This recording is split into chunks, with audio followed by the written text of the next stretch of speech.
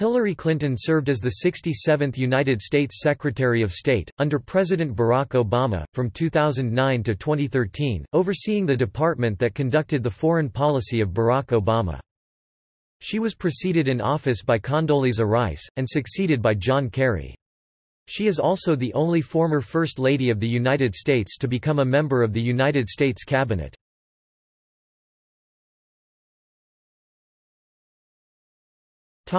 Nomination and confirmation. Within a week after the November 4, 2008, presidential election, President-elect Obama and Clinton discussed over telephone the possibility of her serving as U.S. Secretary of State in his administration. Clinton later related, "He said, 'I want you to be my Secretary of State.' And I said, 'Oh, no, you don't.' I said, 'Oh, please, there's so many other people who could do this.'" Clinton initially turned Obama down, but he persisted. Some Democratic senators welcomed the idea of her leaving, having been allied with Obama during the campaign, and believing that Clinton had risked party disunity by keeping her candidacy going for so long. Obama and Clinton held a meeting on the subject on November 11. When the possibility became public on November 14, it came as a surprising and dramatic move, especially given the long, sometimes bitter battle the two had waged during the 2008 Democratic Party presidential primaries. Obama had specifically criticized Clinton's foreign policy credentials during the contests, and the initial idea of him appointing her had been so unexpected that she had told one of her own aides, "Not in a million years." However, it has been reported that Obama had been thinking of the idea as far back as the 2008 Democratic National Convention. Despite the aggressiveness of the campaign and the still lingering animosities between the two campaign staffs, as with many primary battles, the political differences between the candidates were never that great. The two rivals had reportedly developed a respect for one another, and she had campaigned for him in the general election. Consideration of Clinton was seen as Obama wanting to assemble a team of rivals in his administration, à la Abraham Lincoln. The notion of rivals successfully working together also found applicability in other fields, such as George Marshall and Dwight Eisenhower in relation to Operation Overlord during World War II and Indra Nooyi keeping on her top rival for CEO at PepsiCo.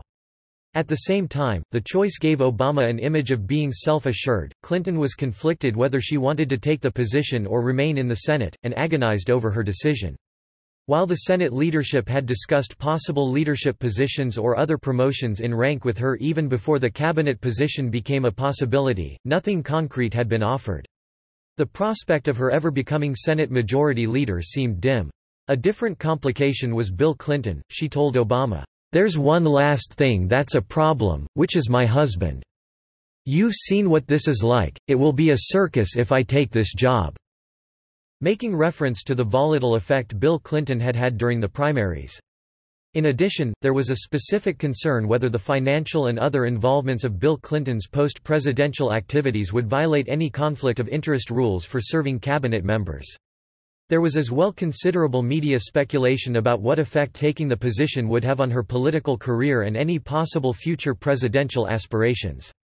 Clinton wavered over the offer, but as she later related, "But, we kept talking.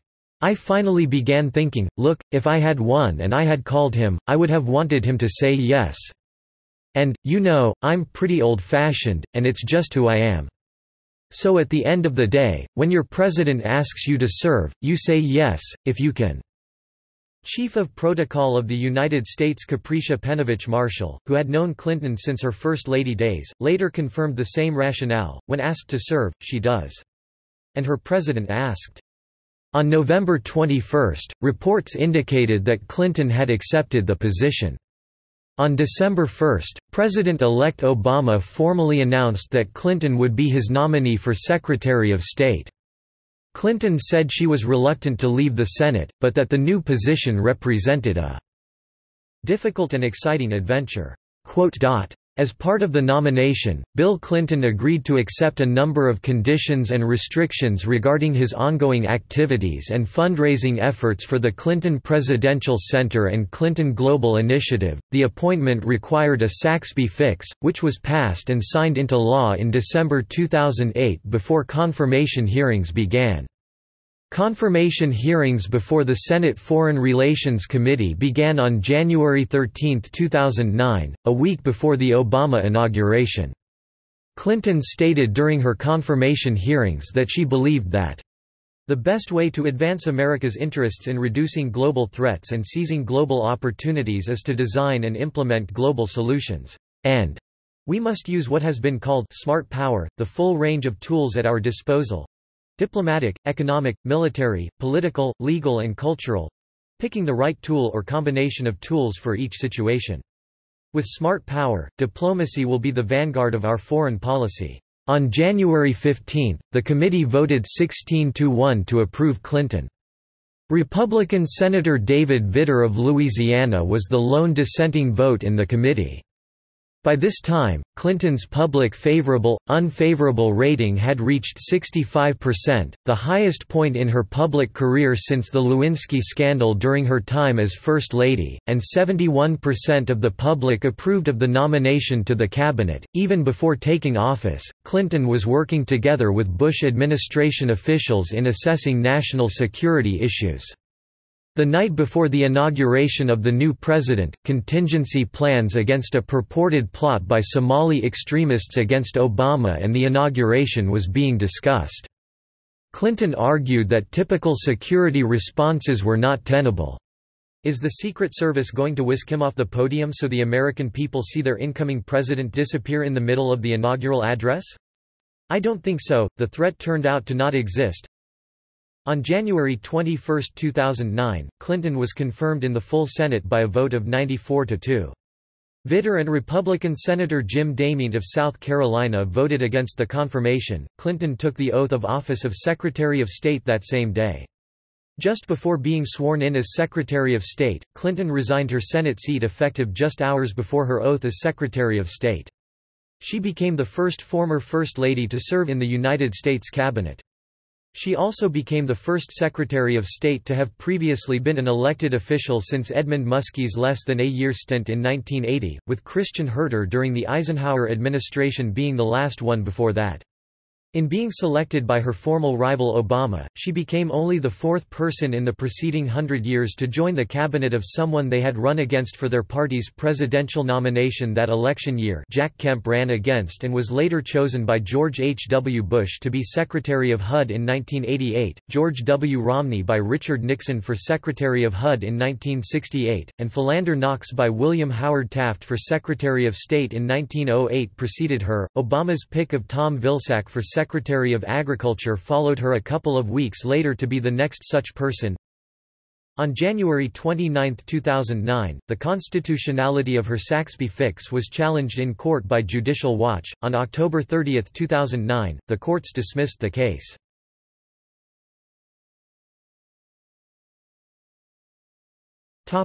Staff. During the Obama presidential transition, Clinton described her own transition as difficult in some respects, because she never even dreamed of it. Then, and in the early days of her tenure, there was considerable jockeying for jobs within the department among those in Hillaryland, her longtime circle of advisors and staff aides, as well as others who had worked with her in the past, with not as many jobs as those desiring of them. Obama gave Clinton more freedom to choose her staff than he did to any other cabinet member. Clinton's former campaign manager, Maggie Williams, handled the staff hiring process. Longtime counsel to both Clintons Cheryl Mills served as the Secretary's counselor and chief of staff. James B. Steinberg was named Deputy Secretary of State. Jacob Jack Lew, once Bill Clinton's Director of the Office of Management and Budget, was named Deputy Secretary of State for Management and Resources, a new position. This was an unusual step intended by Hillary Clinton to push to the forefront the emphasis on getting higher budget allocations from Congress and overlooking internal workings. Anne Marie Slaughter was appointed Director of Policy Planning with a view towards long-term policy towards Asia. Huma Abedin, Clinton's longtime personal assistant, was Deputy Chief of Staff for the Secretary and remained a key member of Clinton's operation. Much like she did at the beginning of her Senate career, Clinton kept a low profile during her early months and worked hard to familiarize herself with the culture and institutional history of the department. She met or spoke with all of the living former secretaries, and especially relied upon her close friendship with Madeleine Albright. At the start of her tenure, Obama and Clinton announced several high-profile special envoys to trouble spots in the world, including former Senate Majority Leader George Mitchell as Mideast envoy and Richard Holbrooke as envoy to South Asia and Afghanistan. On January 27, 2009, Secretary of State Clinton appointed Todd Stern as the department's special envoy for climate change. By May 2009, Clinton and the Obama administration intended to nominate Paul Farmer, co-founder of Partners in Health, as administrator of the United States Agency for International Development (USAID), but by August 2009 his nomination was reportedly scotched by the White House for reasons unknown. This caused Clinton, while visiting USAID, to publicly criticize the long vetting process for administration appointments, calling it a nightmare and frustrating beyond words. In November 2009, an unconventional choice was nominated instead, Rajiv Shah, a young Under-Secretary of Agriculture for Research, Education, and Economics. Clinton said, "He has a record of delivering results in both the private and public sectors, forging partnerships around the world, especially in Africa and Asia, and developing innovative solutions in global health, agriculture, and financial services for the poor." Despite some early press predictions, in general Clinton's departmental staff has avoided the kind of leaks and infighting that troubled her 2008 presidential campaign. One possibly lingering line of internal tension was resolved in early 2011 when State Department spokesperson P.J. Crowley resigned after making personal comments about in-captivity leaker Chelsea Manning and her treatment by the Department of Defense. In other changes, Jacob Lew left in late 2010 to join the White House as Office of Management and Budget and was replaced as Deputy Secretary of State for Management and Resources by Thomas R. Needs. Lew would eventually become White House Chief of Staff and then the pick for U.S.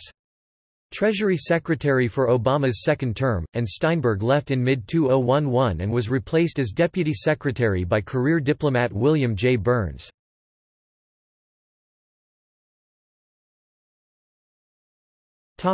Early themes and structural initiatives. During the transition period, Clinton sought to build a more powerful State Department. She began a push for a larger international affairs budget and an expanded role in global economic issues. She cited the need for an increased U.S. diplomatic presence, especially in Iraq where the U.S. Defense Department had conducted diplomatic missions. U.S. Secretary of Defense Robert Gates agreed with her, and also advocated larger State Department budgets. Indeed, the two, and their respective departments, would have a productive relationship, unlike the often fraught relations between state and defense and their secretaries seen in prior administrations. In the Obama administration's proposed 2010 United States federal budget of February 2009, there was a proposed 9.5% budget increase for the State Department and other international programs, from $47.2 billion in fiscal year 2009 to $51.7 billion in fiscal year 2010.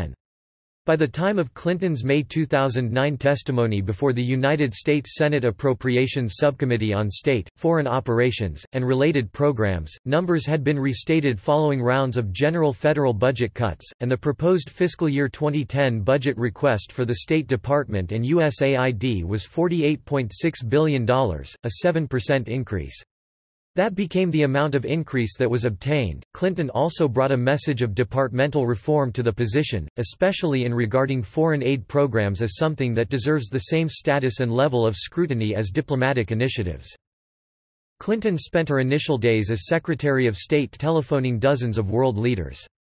She said the world was eager to see a new American foreign policy and that, "There is a great exhalation of breath going on around the world. We've got a lot of damage to repair." She did indicate that not every past policy would be repudiated, and specifically said it was essential that the six-party talks over the North Korean nuclear weapons program continue. Clinton re-emphasized her views during her first speech to State Department employees when she said, "There are three legs to the stool of American foreign policy: defense, diplomacy, and development. And we are responsible for two of the three legs.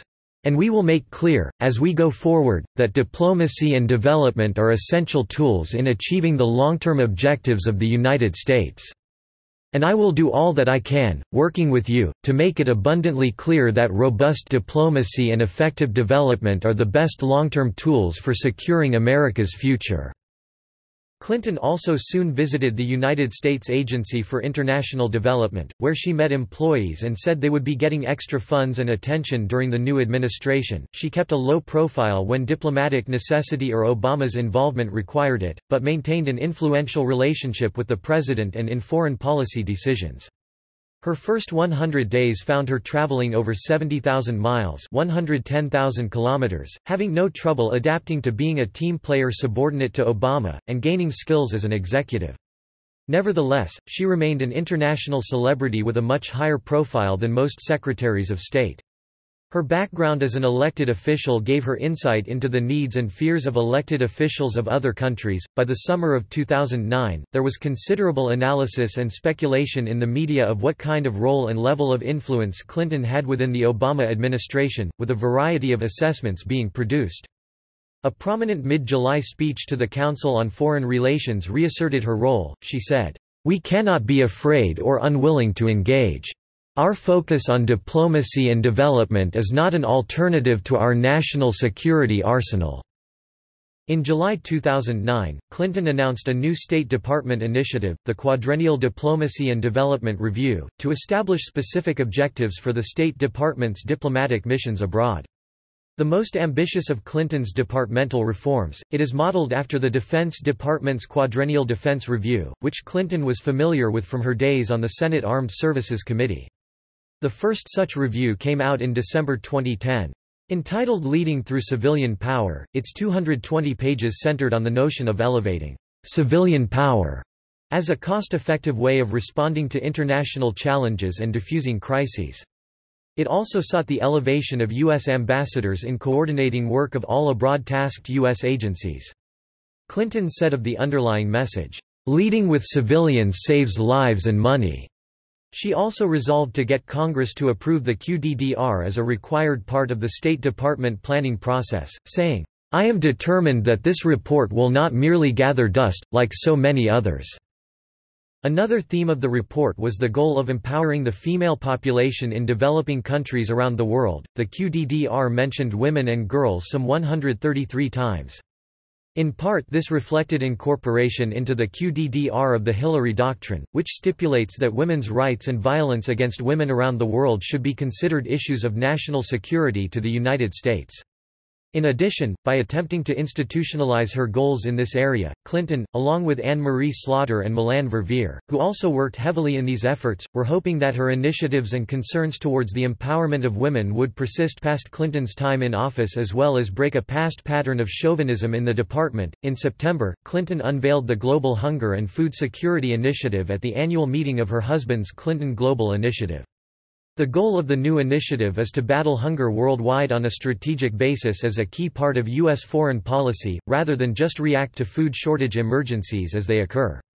The secretary said that, "Food security is not just about food.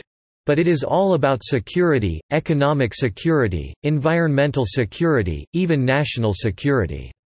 Massive hunger poses a threat to the stability of governments, societies and borders." The initiative seeks to develop agricultural economies, counter malnourishment, increase productivity, expand trade, and spur innovation in developing nations. Clinton said that women would be placed at the center of the effort, as they constitute a majority of the world's farmers. The next month, to mark World Food Day, Clinton said, "Fighting hunger and poverty through sustainable agricultural development, making sure that enough food is available and that people have the resources to purchase it, is a key foreign policy objective of the Obama administration." During October 2009, Clinton said, "This is a great job. It is a 24/7 job." And, "This job is incredibly all-encompassing." She said she never thought about if she were making the same foreign policy decisions as president, and had no intention of ever running for that office again.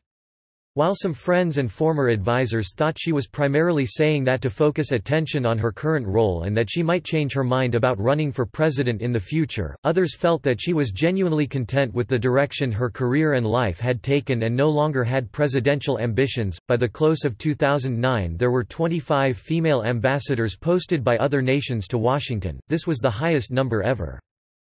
This was dubbed the Hillary effect by some observers. Hillary Clinton is so visible. As Secretary of State, said Emilia Matos Sumbana, the Mozambique ambassador to the United States, "She makes it easier for presidents to pick a woman for Washington." An added fact, of course, was that two other recent U.S. Secretaries of State were women, but Clinton's international fame from her days as First Lady of the United States made her impact in this respect the greatest of the group. Clinton also included in the State Department budget for the first time a breakdown of programs that specifically concerned themselves with the well-being of women and girls around the world. By fiscal 2012, the department's budget request for such work was $1.2 billion, of which $832 million was for global health programs. Additionally, she initiated the Women in Public Service Project, a joint venture between the State Department and the Seven Sisters Colleges. The goal was to entice more women into entering public service, such that within 4 decades an equal number of men and women would be working in the field. One specific cause Clinton advocated almost from the start of her tenure was the adoption of cookstoves in the developing world, to foster cleaner and more environmentally sound food preparation and reduce smoke dangers to women. In September 2010, she announced a partnership with the United Nations Foundation to provide some 100 million such stoves around the world within the next 10 years, and in subsequent travels she urged foreign leaders to adopt policies encouraging their use. In February 2010 testimony before the Senate Appropriations Subcommittee on State, Foreign Operations, and Related Programs, Secretary Clinton complained about the slow pace of Senate confirmations of Obama's nominations to diplomatic positions, a number of which were delayed for political reasons and had been subject to holds by individual Republican senators. Clinton said the problem damaged America's image abroad. It became harder and harder to explain to countries, particularly countries of significance, why we had nobody in position for them to interact with. In 2009, and again in 2010 and 2011, Clinton stated that she was committed to serving out her full term as secretary, but would not commit to serving a second term should Obama be re-elected. She later used U.S. allies and what she called convening power to help keep the Libyan rebels unified as they eventually overthrew the Gaddafi regime. Throughout her tenure, Clinton has looked towards smart power as the strategy for asserting U.S. leadership and values, combining military strength with U.S. capacities in global economics, development aid, and technology. In late 2011 she said, "All power has limits. In a much more networked and multipolar world we can't wave a magic wand and say to China or Brazil or India, quit growing. Quit using your economies to assert power. It's up to us to figure out how we position ourselves to be as effective as possible at different times in the face of different threats and opportunities." Clinton has also greatly expanded the State Department's use of social media, including Facebook and Twitter, both to get its message out and to help empower people vis-a-vis their rulers. Clinton said, "We are in the age of participation, and the challenge is to figure out how to be responsive, to help catalyze, unleash, channel the kind of participatory eagerness that is there." Quote, "She has tried to institutionalize this change, by making social media a focus for foreign service officers and up to the ambassadorial level. Other Clinton initiatives were run solely out of her office and were at risk of disappearing after she left office." By late 2011, the department had 288 Facebook accounts and 192 Twitter feeds. The change was enough for daughter Chelsea Clinton to refer to the secretary as Technomom.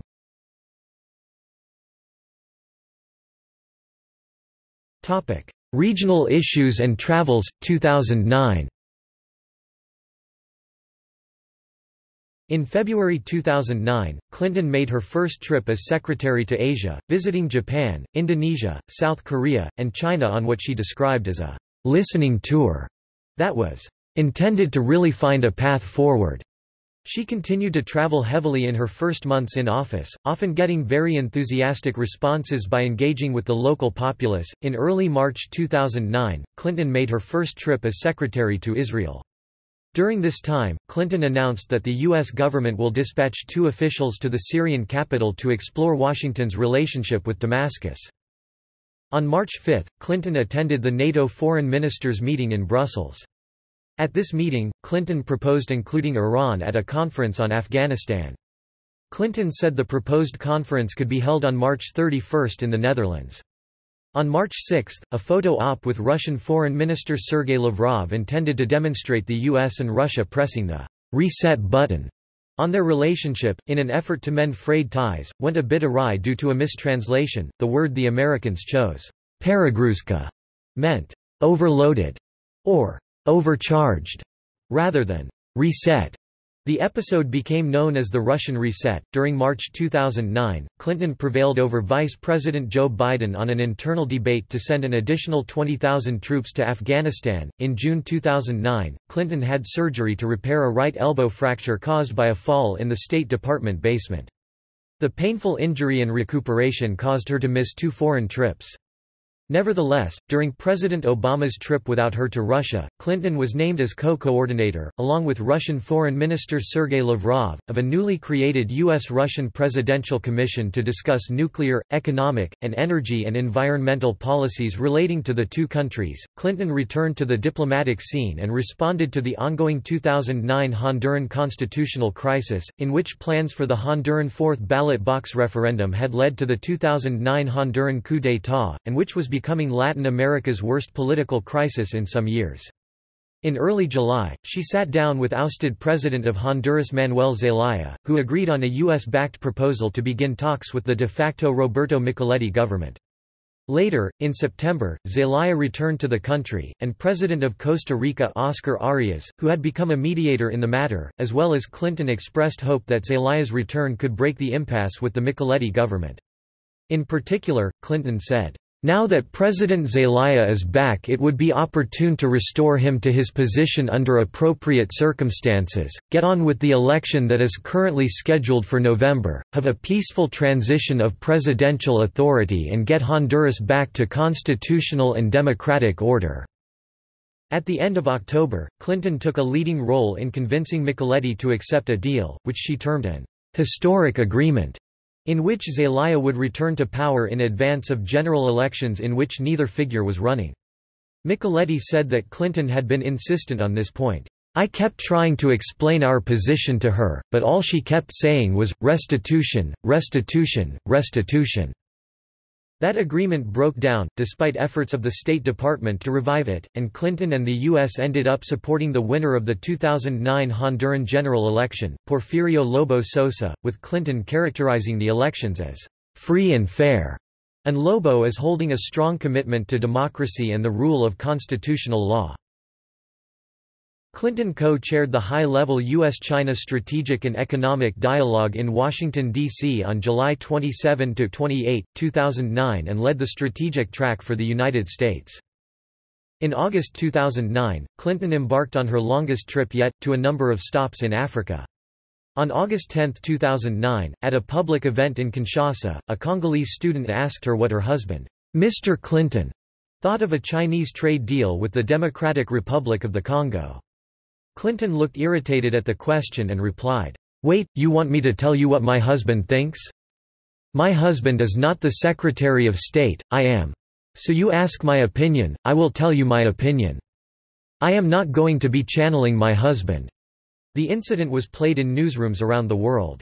Clinton aides suggested there might have been a mistranslation, but that was not the case. However, the student had later apologized to her, saying he had meant to ask what Mr. Obama thought. In October 2009, Clinton's intervention, including juggling conversations on 2 mobile phones while sitting in a limousine, overcame last-minute snags and saved the signing of an historic Turkish-Armenian accord that established diplomatic relations and opened the border between the two long hostile nations. In late October 2009, Clinton traveled to Pakistan, where she had staged a memorable visit in 1995 while First Lady. Her arrival was followed within hours by the 28 October 2009 Peshawar bombing. In response, Clinton said of those responsible, "They know they are on the losing side of history, but they are determined to take as many lives with them as their movement is finally exposed for the nihilistic, empty effort that it is." In addition to meeting with Prime Minister Yusuf Raza Gilani, she also staged numerous public appearances. In those, she let students, talk show hosts, and tribal elders repeatedly complain about and criticize American foreign policy and American actions. Occasionally, she pushed back in a more blunt fashion than usual for diplomats, explicitly wondering why Pakistan had not been more successful in combating al-Qaeda, if they wanted to. Member of Parliament and government spokesperson Farinaz Isfahani said, "In the past, when the Americans came, they would talk to the generals and go home. Clinton's willingness to meet with everyone, hostile or not, has made a big impression, and because she's Hillary Clinton, with a real history of affinity for this country, it means so much more." On the same trip, Clinton visited the Middle East, in an effort to restart the Israeli-Palestinian peace process. In November 2009, Secretary Clinton led the U.S. delegation at the 20th anniversary celebrations of the fall of the Berlin Wall. There, she said, "Our history did not end the night the wall came down, it began anew. To expand freedom to more people, we cannot accept that freedom does not belong to all people. We cannot allow oppression defined and justified by religion or tribe to replace that of ideology." In December 2009, Clinton attended the Copenhagen United Nations Climate Change Conference, where she pushed forward a last-minute proposal of significant new amounts of foreign aid to help developing countries deal with the effects of global warming, in an attempt to unstick stuck negotiations and salvage some sort of agreement at the conference. The secretary said, "We're running out of time. Without the accord, the opportunity to mobilize significant resources to assist developing countries with mitigation and adaptation will be lost." The amount of aid she proposed, $100 billion, was in the modest terms of the Copenhagen Accord that was agreed to by the summit. Secretary Clinton finished the year with very high approval ratings. She also narrowly edged out former Alaska Governor Sarah Palin in being America's most admired woman, per a Gallup finding.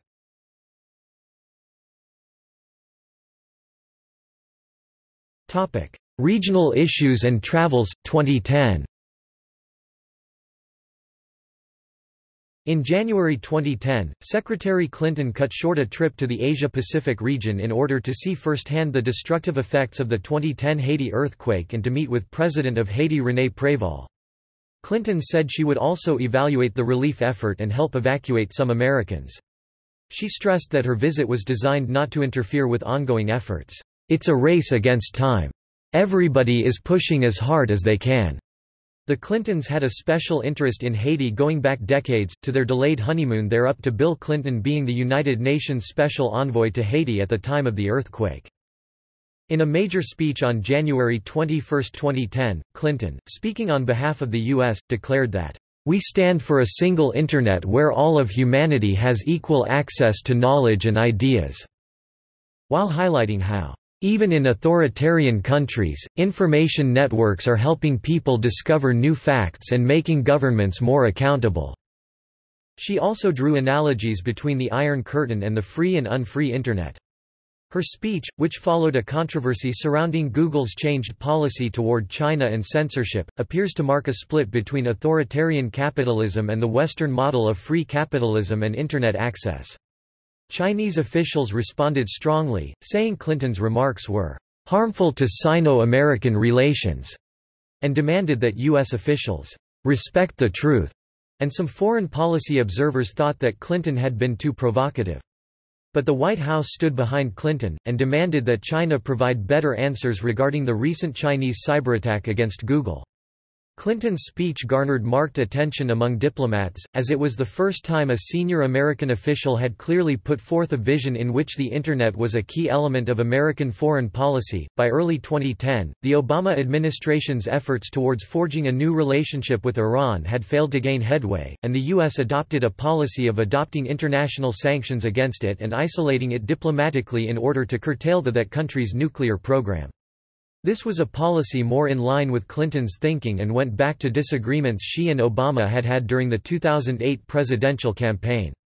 Clinton was put in charge of rallying support in the United Nations for these sanctions and spent considerable time over the following months and years doing so. At times Clinton suggested the possibility of military action against Iran should economic and diplomatic actions fail to deter it from its nuclear ambitions. In February 2010, Clinton made her first visit to Latin America as secretary. The tour would take her to Uruguay, Chile, Brazil, Costa Rica and Guatemala and Argentina. She first visited Buenos Aires and talked to Argentine President Cristina Fernández de Kirchner. They discussed Falkland Islands sovereignty and the issue of oil in the Falklands.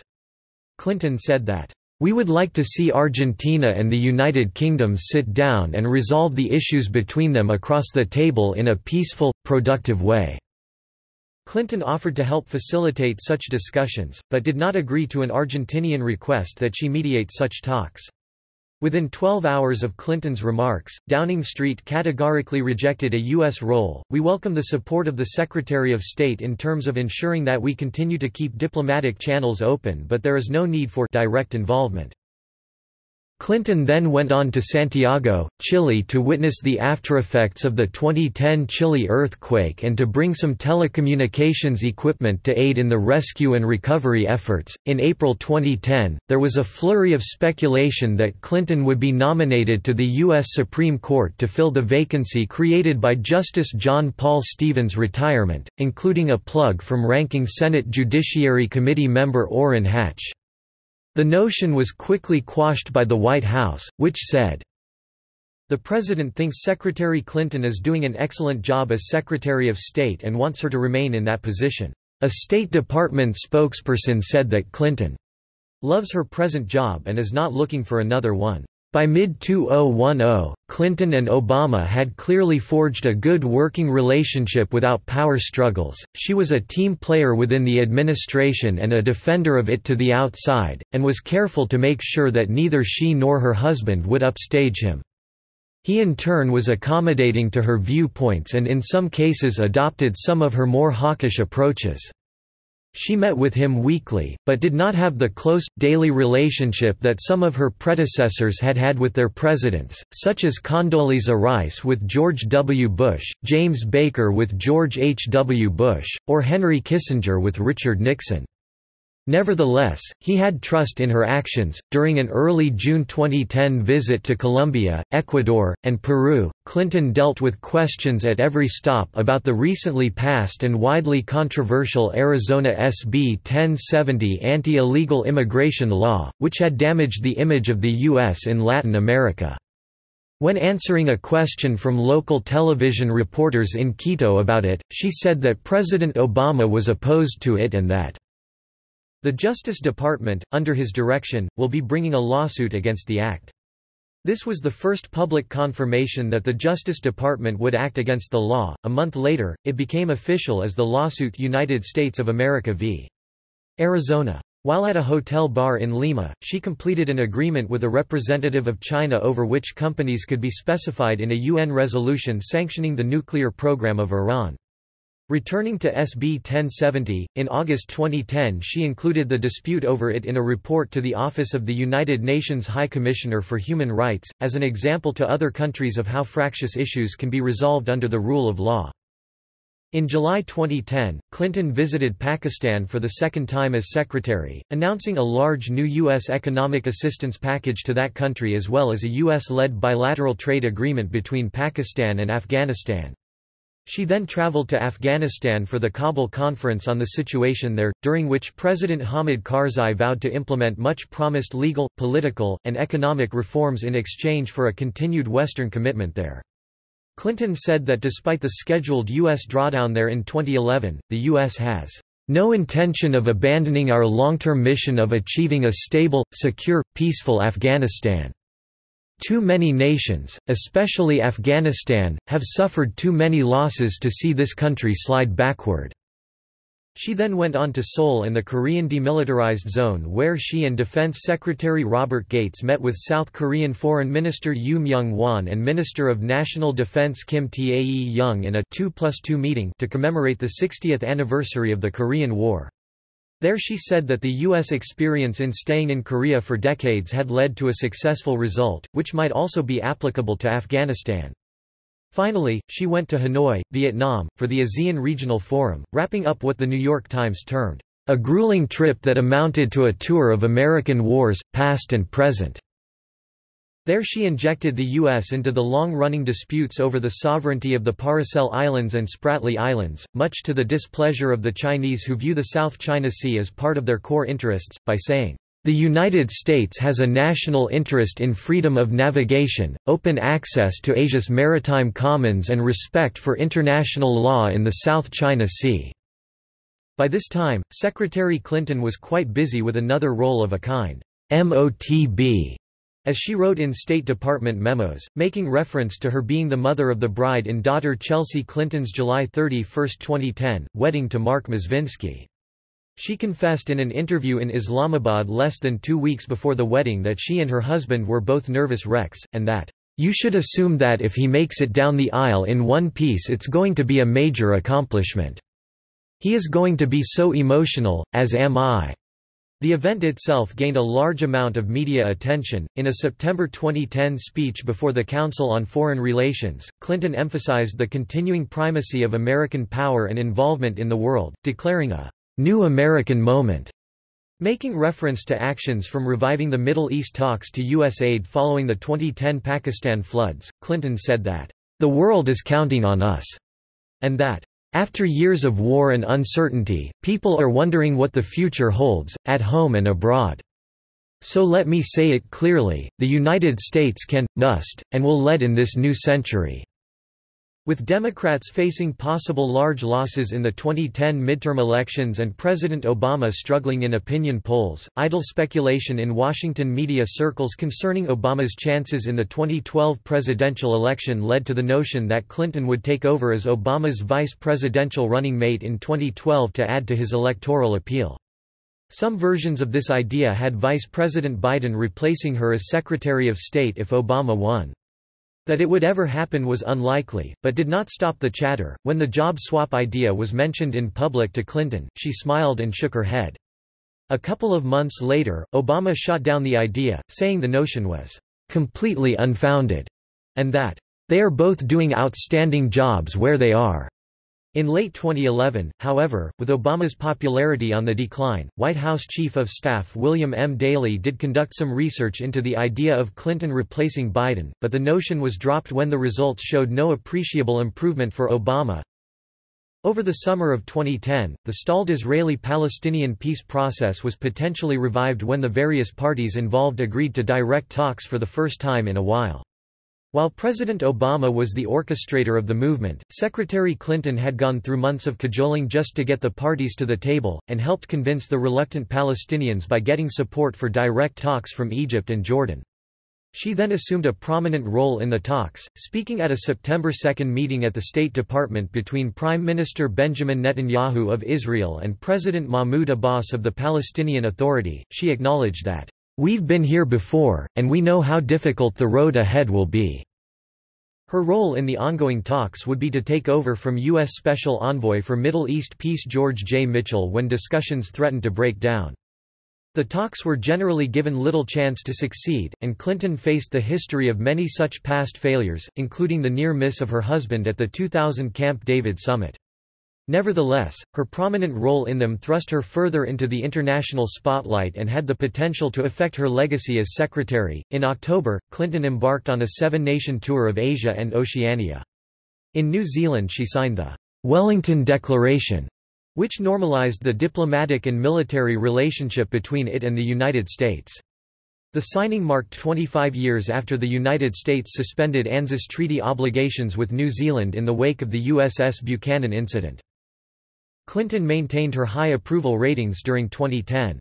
An aggregation of polls taken during the late portion or all of 2010 showed that Clinton and her husband as well had by far the best favorable-unfavorable ratings of any key contemporary American political figure. In late November, WikiLeaks released confidential State Department cables, selections of which were then published by several major newspapers around the world.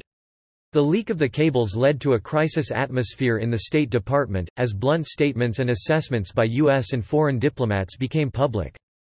Clinton led the damage control effort for the U.S. abroad, and also sought to bolster the morale of shocked Foreign Service officers. In the days leading up to the publication of the cables, Clinton called officials in Germany, Saudi Arabia, the United Arab Emirates, Britain, France, Afghanistan, Canada, and China to alert them to the pending disclosures. She did note that some foreign leaders were accepting of the frank language of the cables, with one telling her, "Don't worry about it. You should see what we say about you." She harshly criticized WikiLeaks, saying, "Let's be clear, this disclosure is not just an attack on America's foreign policy interests. It is an attack on the international community, the alliances and partnerships, the conversations and negotiations that safeguard global security and advance economic prosperity."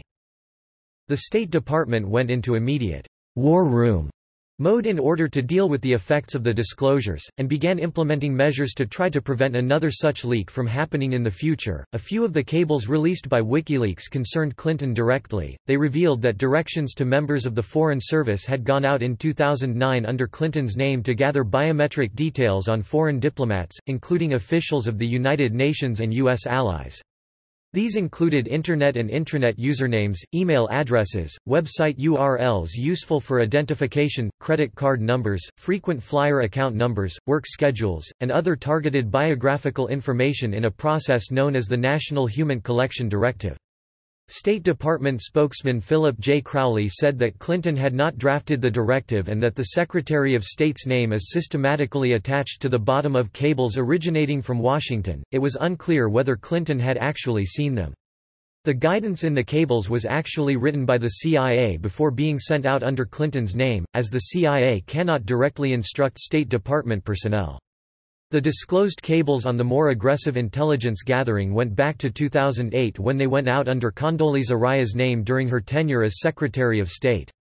The practice of the U.S. and the State Department gathering intelligence on the UN or unfriendly nations was not new, but the surprise in this case was that it was done by other diplomats rather than intelligence agencies, and that the specific types of information being asked for went beyond past practice and was not the kind of information diplomats would normally be expected to gather. In any case, the instructions given in these cables may have been largely ignored by American diplomats as ill-advised. Responding to calls from WikiLeaks founder Julian Assange and a few others that Clinton possibly stepped down from her post due to the revelation, White House Press Secretary Robert Gibbs said, "I think that is absurd and ridiculous. I think Secretary of State Clinton is doing a wonderful job." On December 1, Clinton flew to a summit of the Organization for Security and Cooperation in Europe in Astana, Kazakhstan. There she would encounter some 50 leaders who were subjects of embarrassing comments in the leaks, including President of Kazakhstan Nursultan Nazarbayev. A Kazakh official said that during such encounters, Clinton kept her face. She didn't run away from difficult questions. During the encounters she emphasized that the leaked cables did not reflect official U.S. policy but rather were just instances of individual diplomats giving unfiltered feedback to Washington about what they saw happening in other countries. The situation led to some leaders turning her strong remarks about Internet freedom earlier in the year back against her. The OSCE summit also featured a meeting between Secretary Clinton and Ban Ki-moon, Secretary-General of the United Nations. In an attempt to repair the strain caused by the human spying revelations, Clinton expressed regret to Ban for the disclosures, but did not make an apology per se. A UN statement relayed that Ban thanked Clinton for clarifying the matter and for expressing her concern about the difficulties created. Upon the December 13 death of veteran U.S. diplomat Richard Holbrooke, who had initially fallen ill during a meeting with her, Clinton presided over a spontaneous gathering of some 40 senior State Department personnel and Holbrooke aides at George Washington University Hospital, reminiscing about him. At a memorial service for him days later, both Clinton and her husband praised Holbrooke's work, and she said, "Everything that we have accomplished that is working in Afghanistan and Pakistan is largely because of Richard."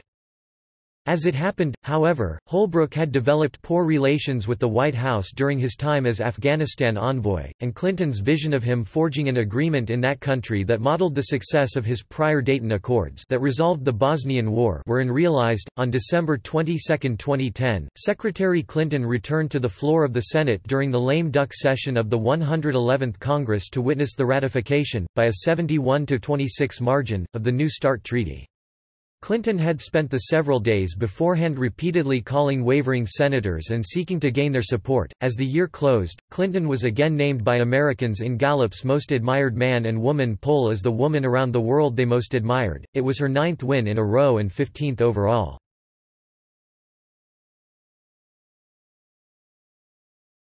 Topic: Regional issues and travels, 2011.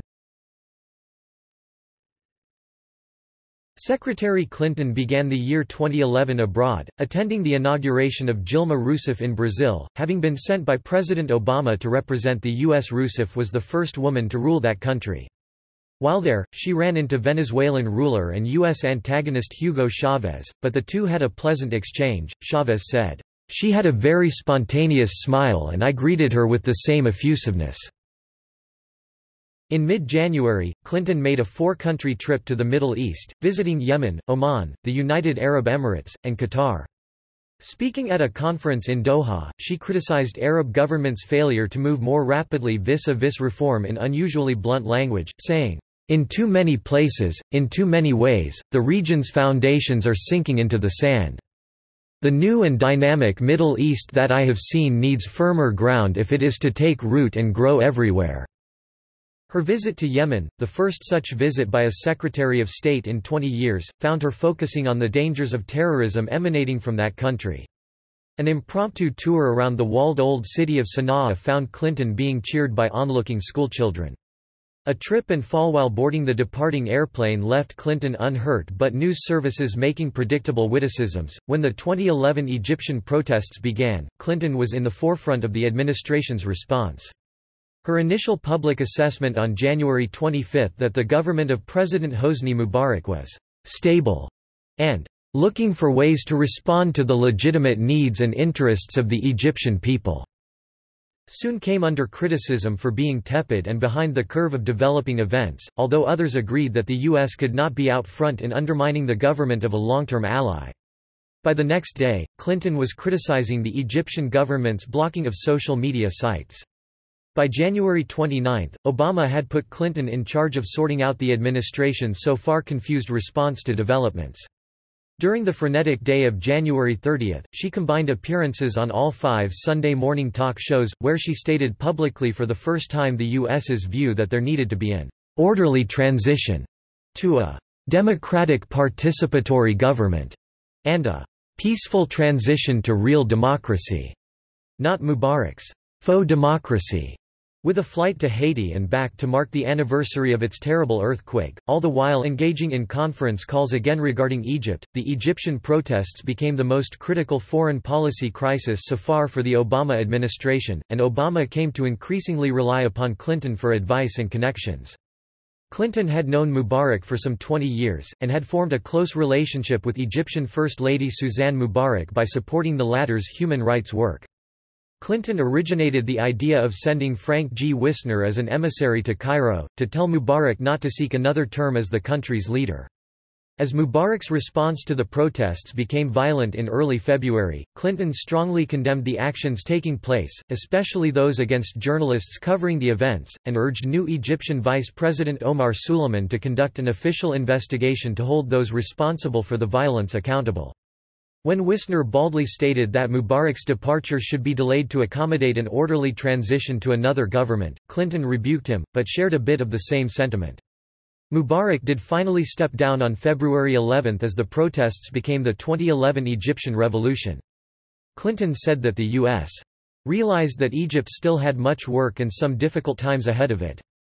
In mid-March, Clinton visited Egypt and indicated support for an Egyptian move towards democracy, but she avoided specific issues of U.S. aid and when elections should take place. President Obama was reportedly unhappy with U.S. intelligence agencies following their failure to foresee the 2010–2011 Tunisian uprising and the downfall of Zine El Abidine Ben Ali as well as the Egyptian protests. Responding to criticism that the State Department had failed to see the developments in Egypt coming, Clinton defended the U.S. in an interview on Al Arabiya, saying, "I don't think anybody could have predicted we'd be sitting here talking about the end of the Mubarak presidency at the time that this all started." Reflecting on not just the situation in Tunisia and Egypt but also on the 2011 Yemeni protests, and the 2011 Jordanian protests, Clinton said at a February 5 meeting of the Quartet on the Middle East, "The region is being battered by a perfect storm of powerful trends. This is what has driven demonstrators into the streets of cities throughout the region. The status quo is simply not sustainable." She said that while transition to democracy could be chaotic, and free elections had to be accompanied by free speech, a free judiciary, and the rule of law in order to be effective, in the end, "free people govern themselves best." The transformations highlighted that traditional U.S. foreign policy in the region had sided with rulers who suppressed internal dissent but provided stability and generally supported U.S. goals in the region. When the monarchy's response to the 2011 Bahraini protests turned violent, Clinton urged a return to the path of reform, saying that violence against the protesters is absolutely unacceptable. "We very much want to see the human rights of the people protected, including right to assemble, right to express themselves, and we want to see reform." At the same time, she said that the U.S. cannot tell countries what they are going to do and cannot dictate the outcomes. As the situation in Bahrain lingered on and continued to have episodes of violence against protesters, Clinton said in mid-March, "Our goal is a credible political process that can address the legitimate aspirations of all the people of Bahrain. Violence is not and cannot be the answer. A political process is. We have raised our concerns about the current measures directly with Bahraini officials and will continue to do so." When the 2011 Libyan civil war began in mid-February and intensified into armed conflict with rebel successes in early March 2011, Clinton stated the administration's position that Libyan leader Muammar Gaddafi must go now, without further violence or delay. As Gaddafi conducted counterattacks against the rebels, Clinton was initially reluctant, as was Obama, to back calls being made in various quarters for imposition of a Libyan no-fly zone. However, as the prospects of a Gaddafi victory and possible subsequent bloodbath that would kill many thousands emerged, and as Clinton traveled Europe and North Africa and found support for military intervention increasing among European and Arab leaders, she had a change of view. Together with Ambassador to the UN Susan Rice and National Security Council figure Samantha Power, who were already supporting military intervention, Clinton overcame opposition from Defense Secretary Robert Gates, Security Advisor Thomas Donilon, and Counter-Terrorism Advisor John Brennan, and the administration backed UN action to impose the no-fly zone and authorize other military actions as necessary. Clinton helped gain the financial and political support of several Arab countries, in particular convincing Qatar, the United Arab Emirates, and Jordan that a no-fly zone urged by the Arab League would not be sufficient and that air-to-ground attacks would be necessary.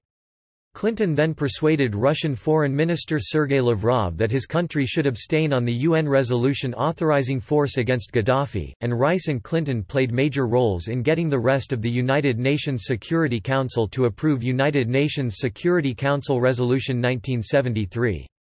Regarding whether the U.S. or some other ally would send arms to the anti-Gaddafi forces, Clinton said that this would be permissible under the resolution, but that no decision had yet been made on doing so. Clinton testified to Congress in March that the administration did not need congressional authorization for its military intervention in Libya or for further decisions about it, despite congressional objections from members of both parties that the administration was violating the War Powers Resolution. During that classified briefing to Congress, she allegedly indicated that the administration would sidestep the resolution's provision regarding a 60-day limit on unauthorized military actions. Months later, she stated that, with respect to the military operation in Libya, the United States was still flying a quarter of the sorties, and The New York Times reported that, while many presidents had bypassed other sections of the War Powers Resolution, there was little precedent for exceeding the 60-day statutory limit on unauthorized military actions, a limit which the Justice Department had said in 1980 was constitutional. The State Department publicly took the position in June 2011 that there was no hostility in Libya within the meaning of the War Powers Resolution, contrary to legal interpretations by the Department of Defense and the Department of Justice Office of Legal Counsel. The State Department requested but never received express congressional authorization. The U.S. House of Representatives voted to rebuke the administration for maintaining an American presence with the NATO operations in Libya, which they considered a violation of the War Powers Resolution.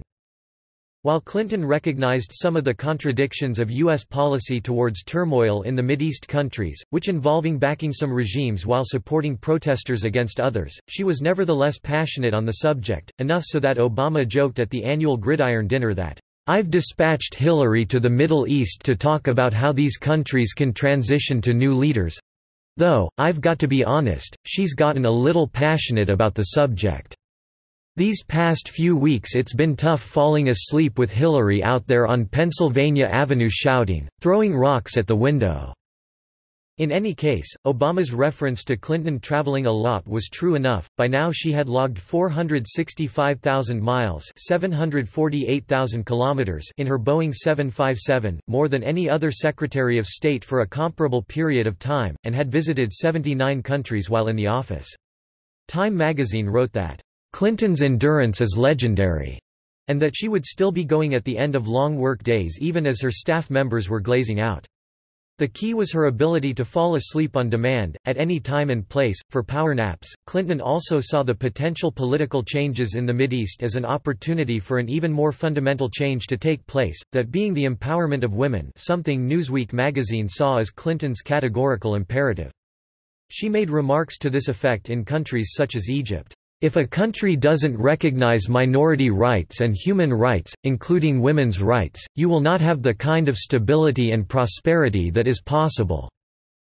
As well as in Yemen, where she spoke of the story of the present Najud Ali and her campaign against forced marriage at a young age.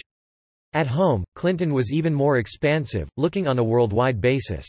"I believe that the rights of women and girls is the unfinished business of the 21st century. We see women and girls across the world who are oppressed and violated and demeaned and degraded and denied so much of what they are entitled to as our fellow human beings."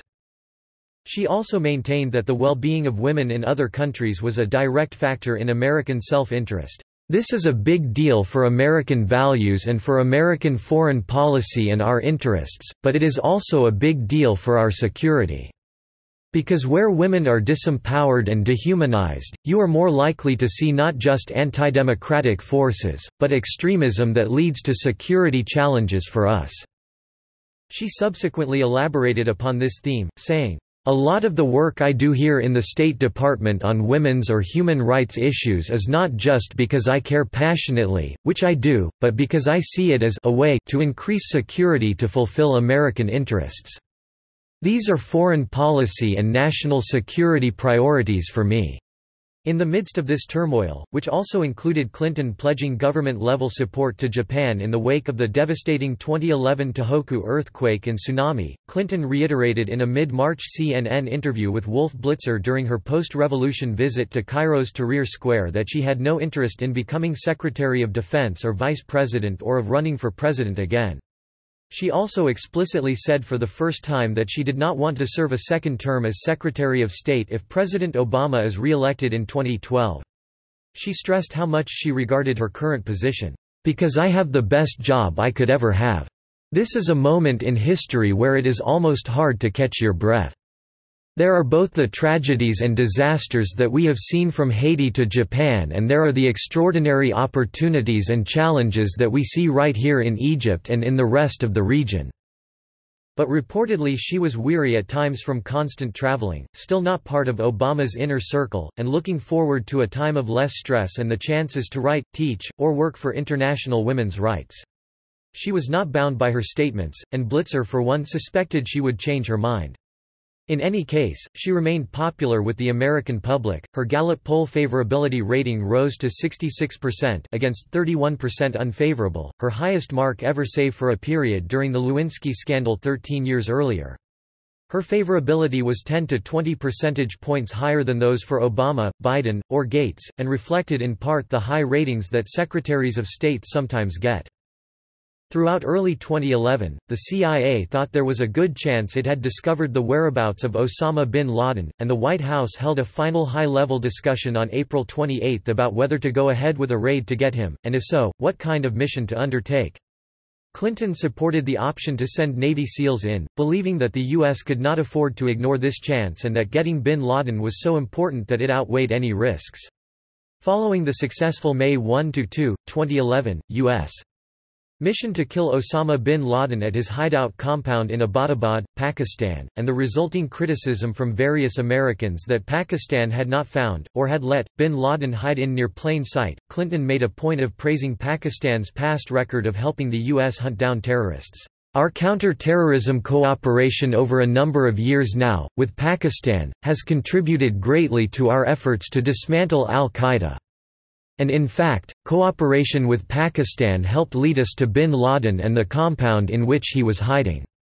Going forward, we are absolutely committed to continuing that cooperation.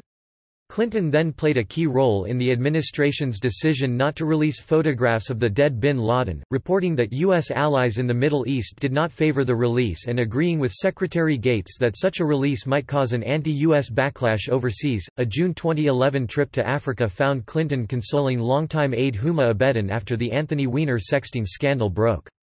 She also emphatically denied published reports that she was interested in becoming the next president of the World Bank, which would need a successor to follow Robert Zoellick after the end of his term in mid-2012.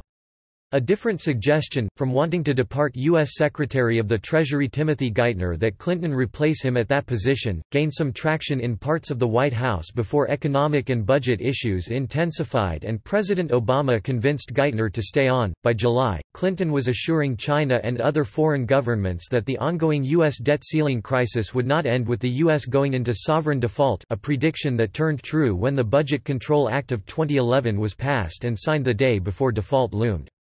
She spent much of that summer in an eventually unsuccessful attempt to persuade the Palestinian National Authority not to attempt to gain membership in the United Nations at its September 2011 General Assembly meeting. Clinton continued to poll high, with a September 2011 Bloomberg News poll finding her with a 64% favorable rating, the highest of any political figure in the nation.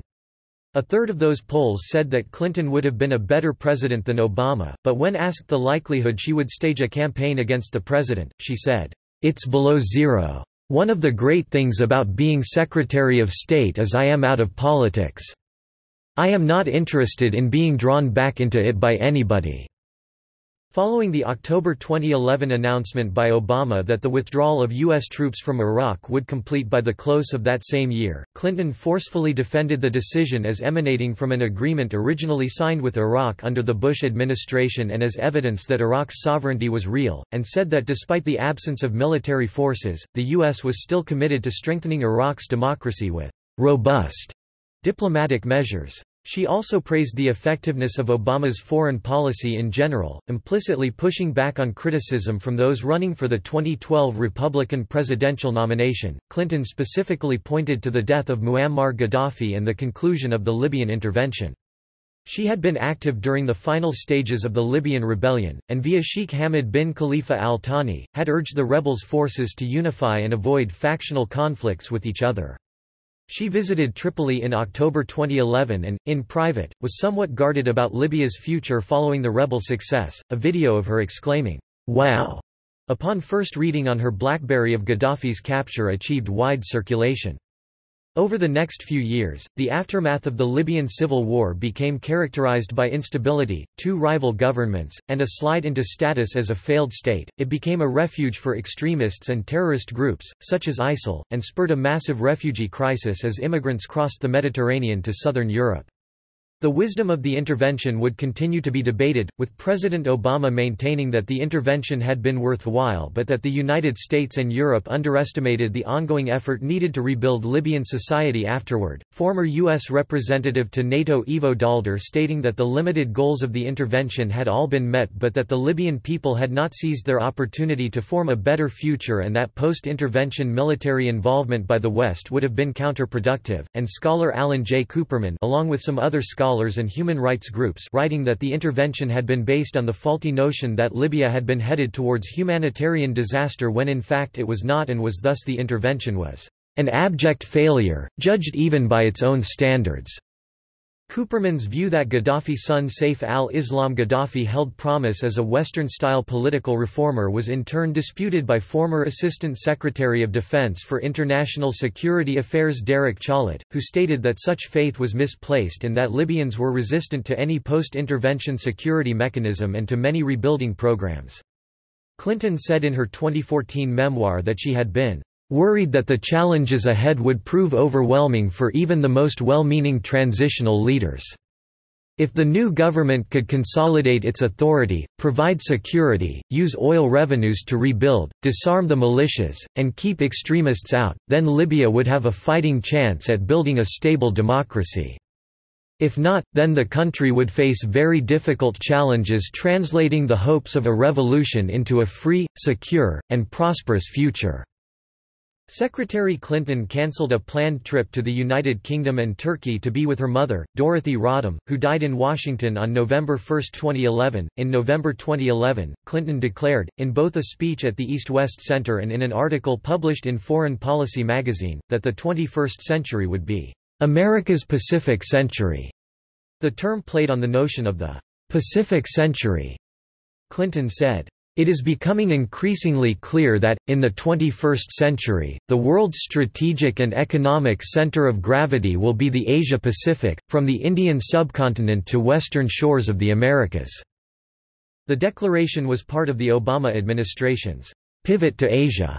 After the focus of the decade of the 2000s on the wars in Afghanistan and Iraq, when the 2011–2012 Russian protests had begun in late 2011, in response to the Russian legislative election, 2011, Clinton had been outspoken about the need for legitimate democratic processes there, saying in December 2011, "The Russian people, like people everywhere, deserve the right to have their voices heard and their votes counted.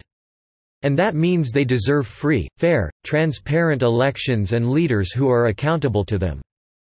She added that, "Russian voters deserve a full investigation of electoral fraud and manipulation." In return, Russian Prime Minister Vladimir Putin denounced Clinton, accusing her of backing Russian protesters financially and in fact precipitating their actions. They heard this signal and with the support of the U.S. State Department began their active work. Quote, "When Putin won the Russian presidential election, 2012 in March 2012, some in the State Department wanted to denounce Russian process again, but they were overruled by the White House, and Clinton stated simply that the election had a clear winner, and we are ready to work with President-elect Putin." In early December 2011, Clinton made the first visit to Burma by a U.S. Secretary of State since John Foster Dulles's in 1955, as she met with Burmese leaders as well as opposition leader Aung San Suu Kyi and sought to support the 2011 Burmese democratic reforms. Clinton said that due to the direct and indirect communications she had had with Suu Kyi over the years, "It was like seeing a friend you hadn't seen for a very long time even though it was our first meeting." The outreach to Burma attracted both praise and criticism, with Congresswoman Ileana Ros-Lehtinen saying it sends the wrong signal to the Burmese military thugs, but others saying the visit combined idealism with respect to reform and realpolitik with respect to keeping Burma out of the direct Chinese sphere of influence.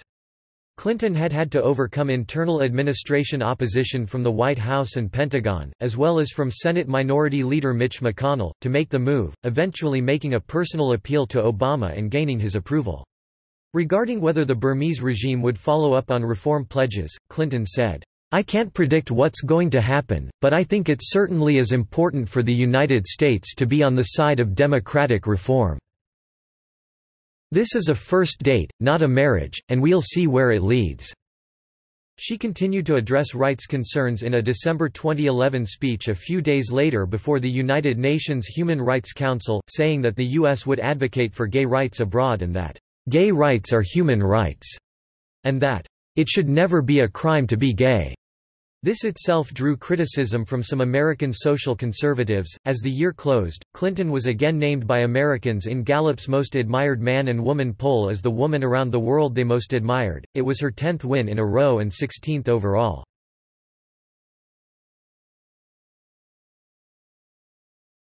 Topic: Regional issues and travels 2012.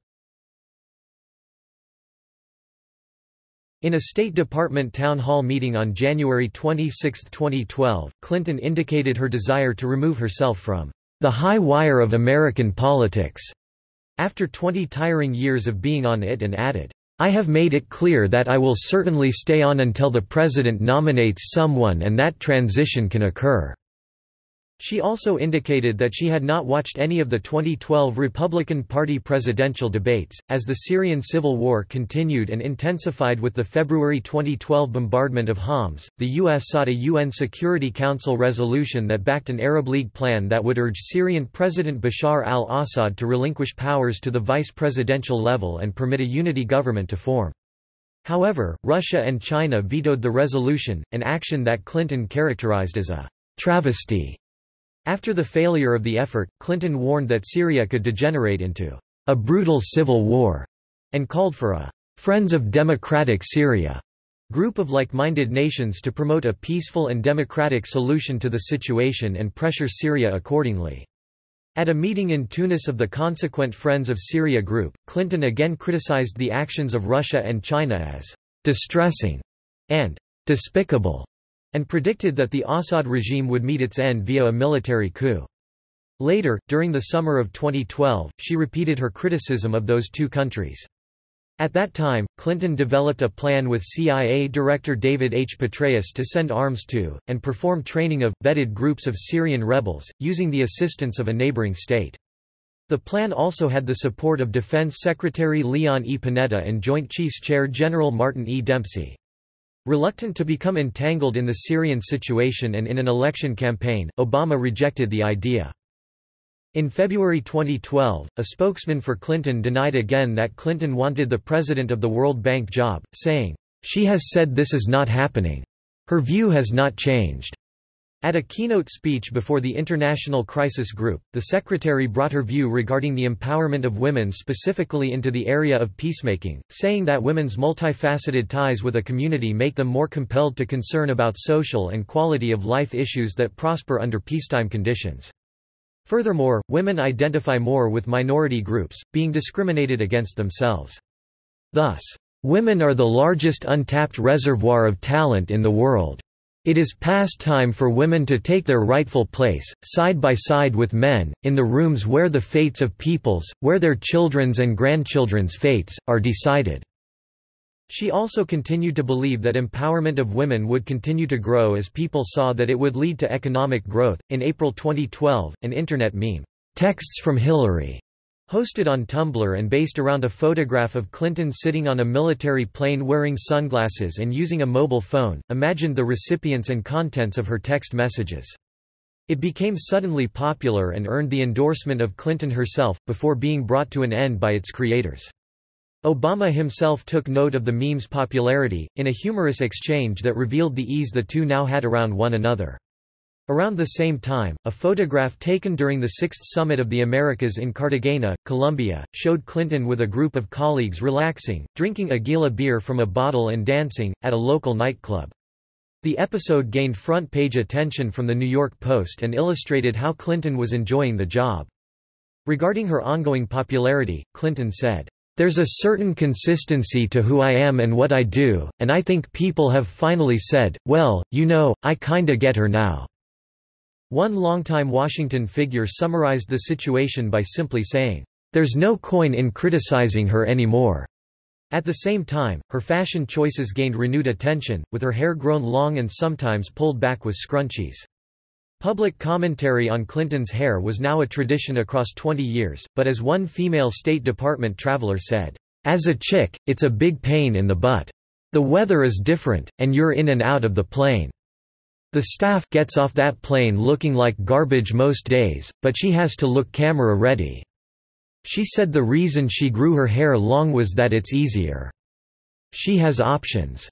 Clinton professed she was past the point of concern on the matter. "I feel so relieved to be at the stage I'm at in my life right now. Because if I want to wear my glasses, I'm wearing my glasses. If I want to pull my hair back, I'm pulling my hair back." In any case, Clinton showed a much more relaxed attitude vis-a-vis the press than in past eras. A late April, early May 2012 trip to China found Clinton in the middle of a drama involving blind Chinese dissident Chen Guangcheng. He had escaped house arrest and, after finding his way to the Embassy of the United States, Beijing, requested an arrangement whereby he could stay in China with guarantees for his safety.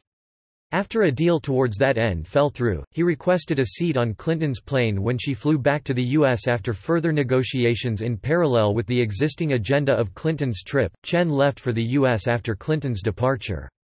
Clinton had negotiated personally with senior Chinese diplomat Dai Bingguo in order to get the deal back in place.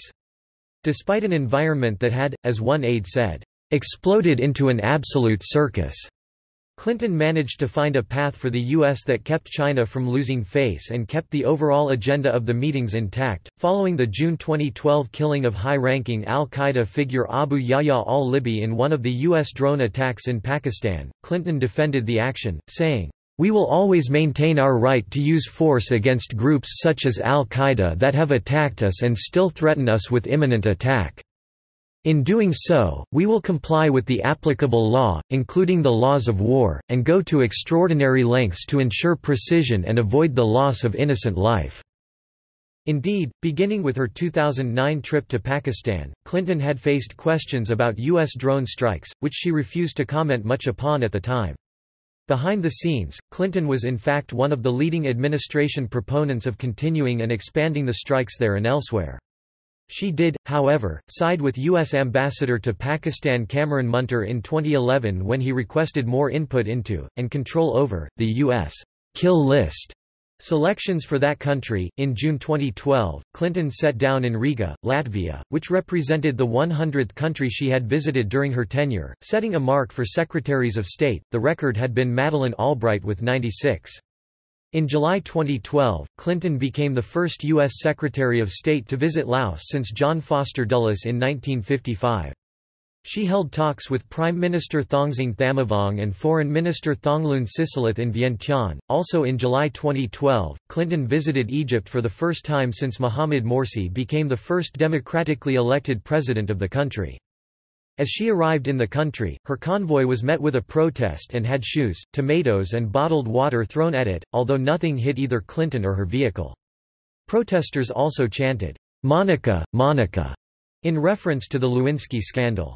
She also faced conspiracy theories in a country that tended towards them that the U.S. was secretly aligned with the Muslim Brotherhood. An advocate of ending Somalia's transitional phase on time, Clinton showed support in August for the new federal government of Somalia, which took over as the permanent government.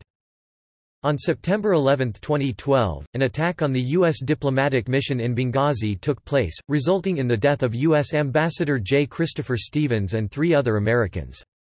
The next day, Clinton also made a statement describing the perpetrators as heavily armed militants and a small and savage group, not the people or government of Libya.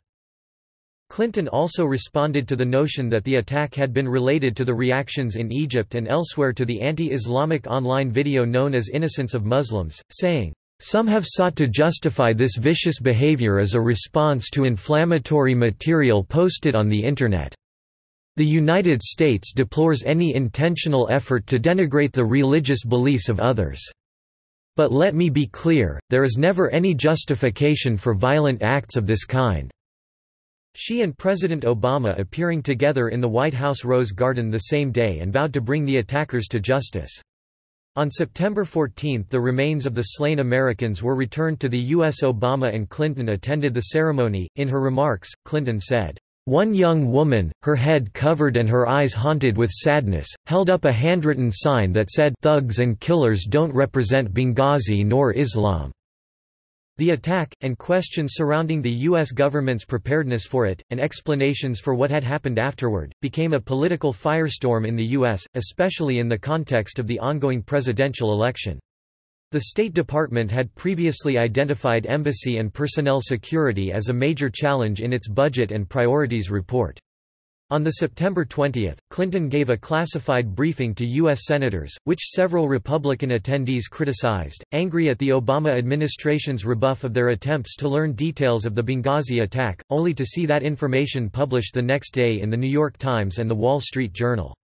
She did announce the formation of an Accountability Review Board panel, chaired by longtime diplomat Thomas R. Pickering and vice-chaired by retired Admiral and former chairman of the Joint Chiefs of Staff Michael Mullen, to investigate the attack from the State Department's viewpoint. On October 15, regarding the question of preparedness, Clinton said she was accountable. "I take responsibility. I'm in charge of the State Department's 60,000-plus people all over the world, 275 posts.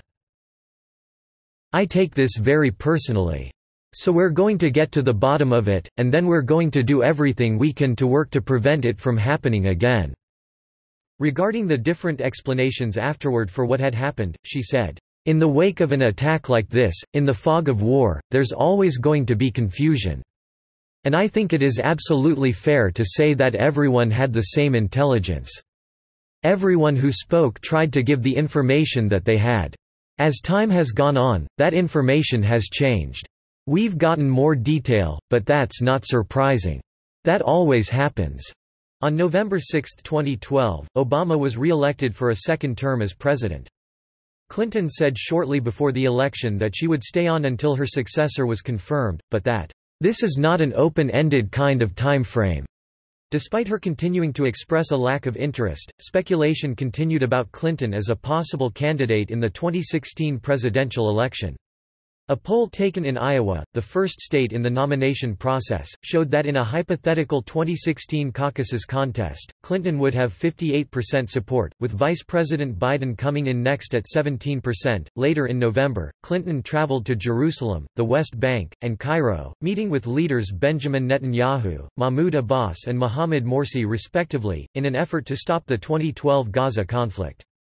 On November 21, she participated in a joint appearance with Egyptian Foreign Minister Mohammed Kamel Amr to announce that a ceasefire agreement had been reached between Israel and Hamas in Gaza. When the 2012 Egyptian protests against Morsi broke out shortly thereafter, Clinton said that it showed how a dialogue between both sides was immediately needed on how to reshape that nation's constitution. In mid-December, Clinton fell victim to a stomach virus contracted on a trip to Europe. She subsequently became very dehydrated and then fainted, suffering a mild concussion. As a result, she cancelled another trip and scratched an appearance at scheduled congressional hearings on the Benghazi matter. A few conservative figures, including Congressman Alan West and Ambassador to the UN John R. Bolton, accused Clinton of fabricating her illness to avoid testifying, but a State Department spokesperson said that was completely untrue. And Republican Senator Lindsey Graham denounced the allegations. On December 19, the Pickering-Mullen Accountability Review Board report on the Benghazi matter was released. It was sharply critical of State Department officials in Washington for ignoring requests for more guards and safety upgrades, and for failing to adapt security procedures to a deteriorating security environment. It explicitly criticized the Bureau of Diplomatic Security and the Bureau of Near Eastern Affairs. Systemic failures and leadership and management deficiencies at senior levels within two bureaus of the State Department resulted in a special mission security posture that was inadequate for Benghazi and grossly inadequate to deal with the attack that took place.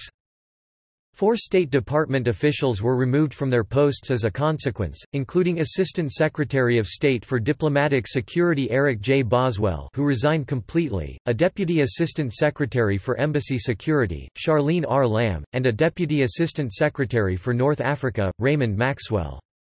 The report did not criticize more senior officials in the department, Pickering said. "We fixed it at the assistant secretary level, which is, in our view, the appropriate place to look, where the decision-making in fact takes place, where, if you like, the rubber hits the road." Clinton said in a letter to Congress that she accepted the conclusions of the Pickering-Mullen report, and a State Department task force was formed to implement some 60 action items recommended by the report. On December 20, the Deputy Secretary of State, William J. Burns, and the Deputy Secretary of State for Management and Resources, Thomas R. Needs, testified in her place before 2 congressional committees, and said that many of the report's recommendations would be in place before year-end. Clinton planned to testify herself in January. The Benghazi matter also had an effect on Clinton's successor as Secretary of State. Obama's first choice was ambassador to the UN Susan Rice, but she came under heavy criticism from congressional Republicans for what they felt were incorrect or deceptive statements in the aftermath of the attack, and by mid-December she withdrew her name from consideration. Obama then nominated Senator John Kerry for the position instead. By one report, Clinton had preferred Kerry over Rice all along anyway. Although still not well enough to attend the December 21 announcement of Kerry's nomination, Clinton was described by Obama as being in good spirits, and, in a statement, praised Kerry as being of the highest caliber. Clinton was scheduled to return to work the week of December 31, but then on December 30 was admitted to New York Presbyterian Hospital for treatment and observation after a blood clot related to the concussion was discovered. On December 31 it was announced that the clot was behind her ear near her brain, specifically a right transverse sinus venous thrombosis, that she was being treated with anticoagulants, that she had not suffered any neurological damage, and that she was expected to make a full recovery.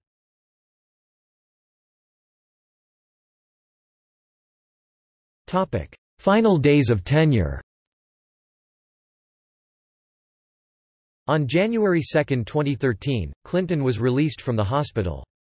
She returned to work at the State Department on January 7, when coworkers welcomed her back with a standing ovation and a joke gift of a football helmet featuring the department's seal. It was her first normal public appearance in a month. The illness did, however, put an end to her days of travel in the job.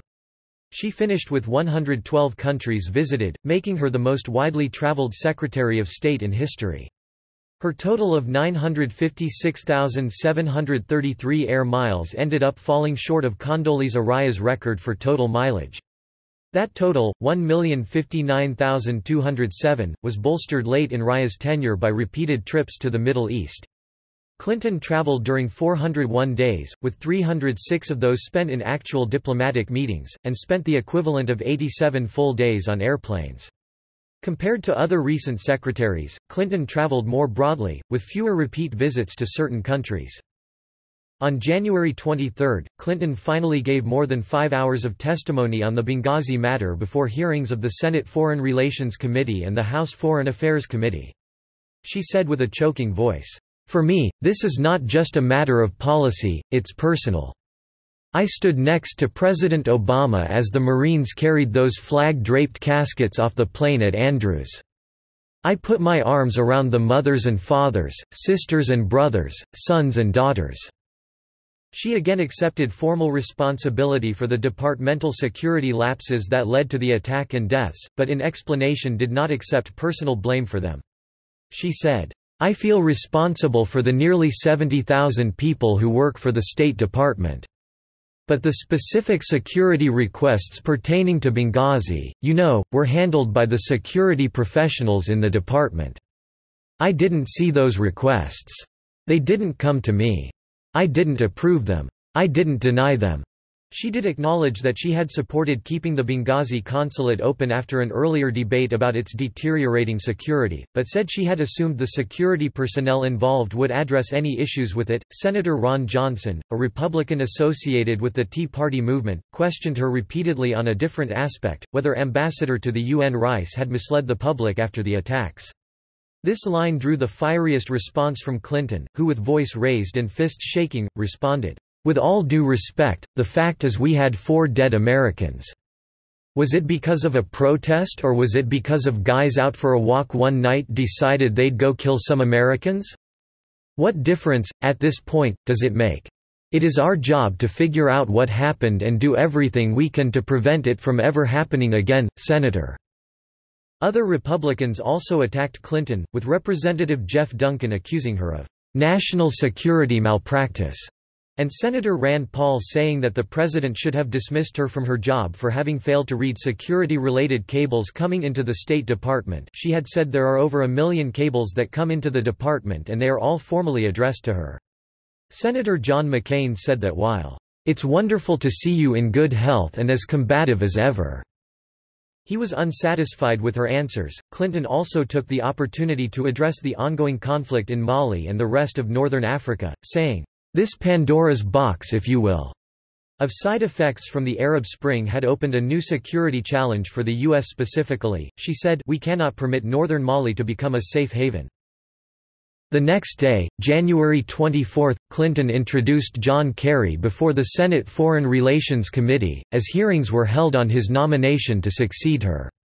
She called him, "the right choice to carry forward the Obama administration's foreign policy," and called out his testimony before the same committee in 1971 in opposition to the Vietnam War as speaking hard truths about a war that had gone badly off track. At both public appearances, as well as at the second inauguration of Barack Obama, Clinton wore glasses instead of her usual contact lens, which upon closer examination were seen to have Fresnel prisms attached to them, likely to counteract lingering blurred or double vision from her concussion. Use of special glasses was confirmed by the State Department, which said, "She'll be wearing these glasses instead of her contacts for a period of time because of lingering issues stemming from her concussion." On January 27, 60 Minutes aired a joint interview with Obama and Clinton. The interview was Obama's idea and was the first he had done with a member of his administration. In it, Obama consistently praised Clinton's performance in the position, saying, "I think Hillary will go down as one of the finest Secretary of States we've had." Both said the relationship between them had been very comfortable, and that getting past their 2008 primary campaign battles had not been difficult for them personally. Regarding her health, Clinton said, "I still have some lingering effects from falling on my head and having the blood clot. But the doctors tell me that will all recede. And so, thankfully, I'm looking forward to being at full speed." On January 29, Clinton held a global and final town hall meeting, the 59th of her tenure. Also on January 29, the Senate Foreign Relations Committee approved Kerry's nomination unanimously and the full Senate confirmed the nomination by a 94-3 vote. In her final public speech, on January 31 before the Council on Foreign Relations, Clinton returned to the themes of smart power. She suggested that a new architecture was needed for relations within the world, giving an analogy of Frank Gehry compared to ancient Greek architecture. Some of his work at first might appear haphazard, but in fact, it's highly intentional and sophisticated. Where once a few strong columns could hold up the weight of the world, today we need a dynamic mix of materials and structures." She added, echoing Madeleine Albright, "We are truly the indispensable nation. It's not meant as a boast or an empty slogan. It's a recognition of our role and our responsibilities. That's why all the declinists are dead wrong. It's why the United States must and will continue to lead in this century even as we lead in new ways." Clinton's final day as secretary was February 1, 2013, when she met with Obama to hand in her letter of resignation and later gave farewell remarks in a meeting with employees at State Department headquarters.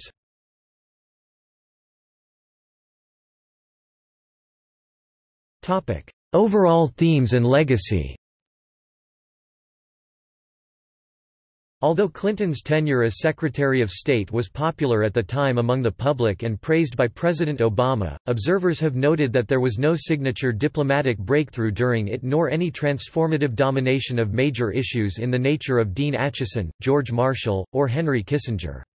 The intractable issues when she entered office, such as Iran, Pakistan, Arab-Israeli relations, and North Korea, were still that way when she left. Many of Clinton's initiatives in the smart power realm will take much more time to evaluate as to their effect.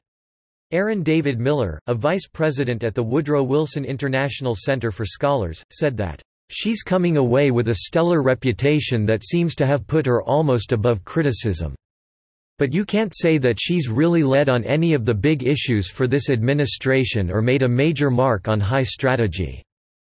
Michael E. O'Hanlon, a Brookings Institution analyst, said that, "Even an admirer, such as myself, must acknowledge that few big problems were solved on her watch, few victories achieved. She has been more solid than spectacular."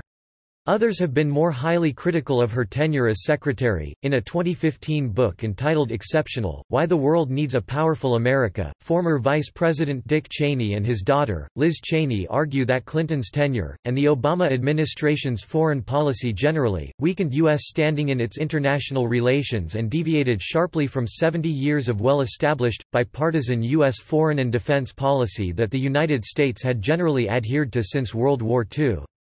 Others, however, such as Eric Schmidt, disagree, and have argued that Clinton was perhaps the most significant Secretary of State since Acheson. All agreed on her celebrity, as one unnamed official said, "She's the first secretary who's also been a global rock star. It's allowed her to raise issues on the global agenda in a way that no one before her has been able to do." The divisions between Obama and Clinton that many observers had originally predicted, never happened. Indeed, a writer for the New York Times Magazine declared that, "Obama and Clinton have instead led the least discordant national security team in decades, despite enormous challenges on almost every front." In part, this was because Obama and Clinton both approached foreign policy as a largely non-ideological, pragmatic exercise. Nevertheless, there were limitations to her influence. Much of the handling of the Middle East, Iraq, and Iran was done by the White House or Pentagon during her tenure, and on some other issues as well, policy making was kept inside the White House among Obama's inner circle of advisers. There were also differences of opinion. Clinton failed to persuade Obama to arm and train Syrian rebels in 2012, but overcame initial opposition to gain approval of her visit to Burma in 2011. Clinton's initial idea of having special envoys under her handling key trouble spots fell apart due to various circumstances. Clinton did find bureaucratic success in edging out the U.S. Commerce Department, by having the State Department take a lead role in sales pitches in favor of U.S. companies. In doing so, she helped negotiate international deals for the likes of Boeing, Lockheed Martin, and Westinghouse Electric Company. Clinton believed, more than most prior secretaries, that the commercial aspects of diplomacy and the promotion of international trade were vital to American foreign policy goals. Obama later referred to the Libya intervention when questioned about his worst mistake. Obama asserted that he had been reluctant to intervene, but that intervention had been championed by Clinton and Susan Rice. Obama cited the lack of preparation the administration had made for a post-Gaddafi Libya, lack of follow-up by European countries and greater than expected intertribal divisions in Libya. However, Clinton's stance is that the intervention was beneficial because it avoided another Syria-like scenario. Clinton's background as an elected politician showed in her touch for dealing with people, in remembering personal connections, in visiting State Department staff when overseas, and in sympathizing with the dilemmas of elected foreign leaders. It sometimes served to her detriment though, such as in Egypt when her personal relationship with the Mubaraks may have caused her to initially back them too long during the Egyptian Revolution. At least until the Benghazi matter, she retained personal support among a number of Republicans. In mid-2012, Republican Senator Lindsey Graham said, "I think she's represented our nation well. She is extremely well respected throughout the world, handles herself in a very classy way and has a work ethic second to none." Especially in the Mideast turmoil but elsewhere as well, Clinton saw an opportunity to advance one of the central themes of her tenure, the empowerment and welfare of women and girls worldwide. Moreover, she viewed women's rights and human rights as critical for U.S. security interests, as part of what has become known as the Hillary Doctrine.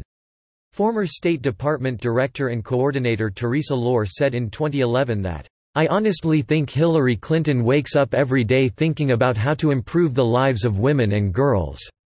And I don't know another world leader who is doing that."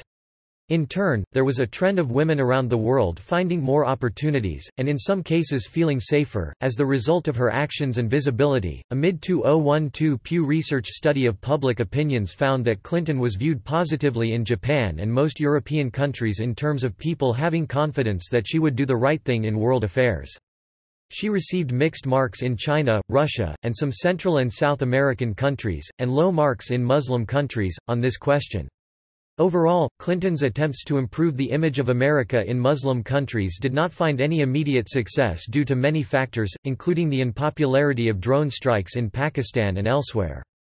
Perceptions of the U.S. in those countries declined during her tenure according to a Pew Research, which found that only 15% of Muslims had a favorable impression of the U.S. in 2012, compared to 25% in 2009. Specifically in Pakistan, only 12% of Pakistanis had a favorable impression of the U.S. in 2012, compared to 16% in 2009, and only 3% had confidence in Clinton compared to 37% not. The first Secretary of State to visit countries such as Togo and Timor-Leste, Clinton believed that in-person visits were more important than ever in the digital age. As she said in remarks shortly before leaving office, "I have found it highly ironic that, in today's world, when we can be anywhere virtually, more than ever people want us to show up, actually. Somebody said to me the other day, I look at your travel schedule. Why Togo? Why the Cook Islands? No Secretary of State had ever been to Togo before. Togo happens to be on the UN Security Council. Going there, making the personal investment, has a real strategic purpose."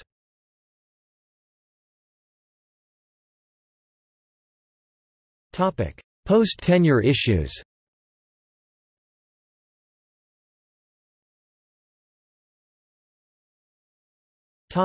Financial accounting, document requests, Clinton Foundation. According to the Office of the Inspector General report made in 2014, the State Department's records failed to properly account for some $6 billion in contracts over the prior 6 years, including around $2 billion for the department's mission in Iraq. The report said, "The failure to maintain contract files adequately creates significant financial risk and demonstrates a lack of internal control over the department's contract actions," and added that investigators and auditors had found repeated examples of poor contract file administration, which it had characterized as having been one of the department's major management challenges. For several years, during 2014, the State Department failed to turn over documents to the Associated Press that it had asked for through a Freedom of Information Act request based on the possibility of Clinton running for president in 2016. The department said it does its best to meet its FOIA responsibilities, but that it was under a heavy administrative load for such requests. The ethics agreement between the State Department and Bill Clinton and the Clinton Foundation that was put into force at the beginning of the Secretary's tenure came under scrutiny from the news media during early 2015.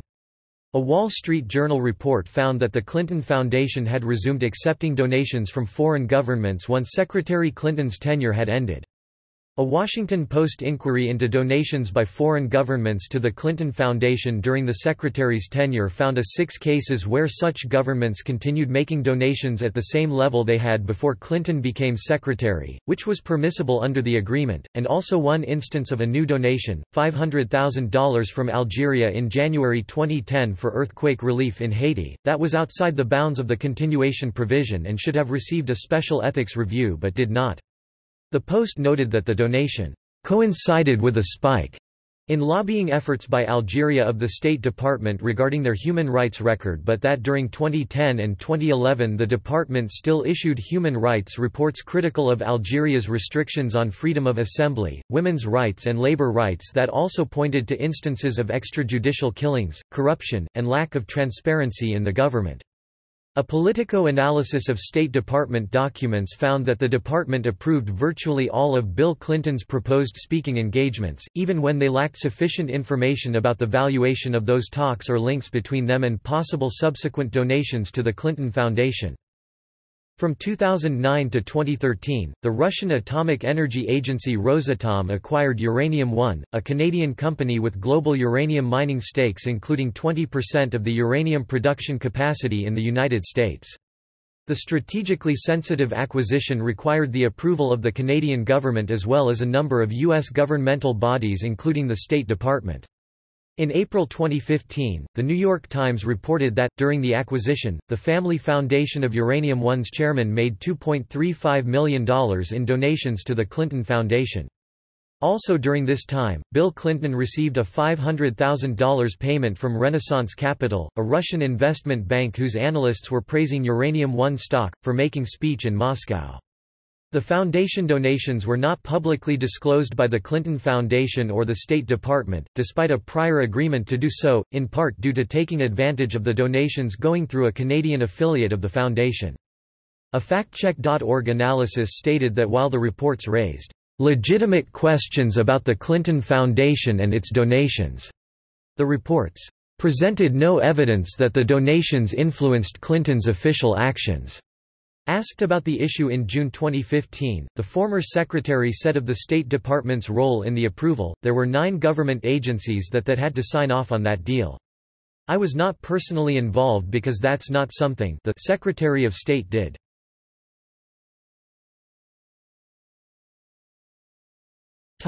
Use of private email server.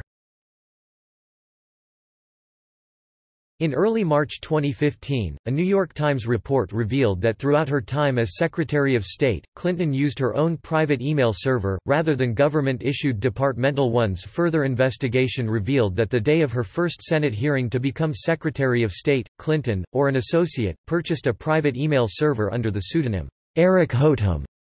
The server was set up in her home in Chappaqua, New York. The matter gained widespread public attention due to concerns about the security of the mails she sent and received and whether they were exposed to hacking and surveillance, the availability and preservation of the mails for Freedom of Information Act requests and the archival historical record, and whether her action had violated any federal laws, regulations, or guidelines. Also in question was whether the use of the private email server violated State Department transparency protocols. In response to the attention, Clinton said she had in December 2014 turned over 55,000 pages of emails to the State Department following their request and that she now wanted them made public. These 55,000 printed pages accounted for 30,490, or slightly less than half, of the 62,320 emails that Clinton had sent or received on her private email account during her time as secretary. At a press conference, Clinton said she had set up the separate server as a matter of convenience so that she could carry one device and not two, but that in retrospect, "It would have been better if I'd simply used a second email account and carried a second phone." She said that she had sent mails to State Department employees on their government accounts, ensuring such mails would be preserved, but it then turned out that the department did not automatically or routinely save such mails. After the revelations, questions were raised about whether Clinton, when she resigned in February 2013, had signed Form of 109, a standard document declaring that she had turned over all work-related records. After searching, the State Department said it had no record that Clinton had signed the form, were fairly certain that she had not, and that it appeared neither of her 2 immediate predecessors as secretary had either. According to the text of the form, it warns individuals signing it that falsification is subject to criminal penalties under Section 1001 of Title 18. A portion of the emails on Clinton's private server were emails sent in 2011 and 2012 by Sidney Blumenthal, a political supporter and campaign staffer who worked for the Clinton Foundation. Blumenthal prepared, from public and other sources, about 25 memos which he sent to Clinton during 2011 and 2012, which she shared through her aide, Jake Sullivan, with senior State Department personnel. In the form of intelligence briefings, the memos sometimes touted his business associates and, at times, contained inaccurate information. In August 2015, it was reported that Clinton had personally paid a State Department staffer, Brian Pagliano, who had previously served as IT director for Clinton's 2008 presidential campaign, to maintain her private server while she was Secretary of State. According to a Clinton campaign official, this ensured that taxpayer dollars would not be spent on a private server that was shared by Clinton, her husband and their daughter, as well as several aides to the former president. On September 1, 2015, Pagliano's attorney sent letters to the House Select Committee on Benghazi, which had subpoenaed Pagliano, and to the Senate Judiciary Committee, which was inquiring about Pagliano's outside employment while a federal employee, informing the committees that his client would invoke his constitutional Fifth Amendment rights not to answer any questions from the committees. And on September 10, in a closed-door session before the Benghazi Committee, Pagliano personally appeared to invoke his Fifth Amendment right not to testify before the committee.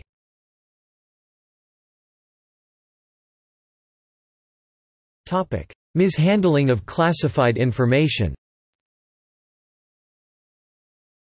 On July 23, 2015, The New York Times reported the existence of a June 2015 memorandum to the Justice Department from the Inspectors General of the Intelligence Community and the State Department regarding the presence of classified government information in emails from the personal email account Hillary Clinton used as Secretary of State. A transmittal memorandum, written by State Department official Patrick F. Kennedy, said that, based on an assessment of a small sample of the contents of Clinton's private account by the two inspectors general, it was likely that the entire body of emails contained hundreds of instances of classified information.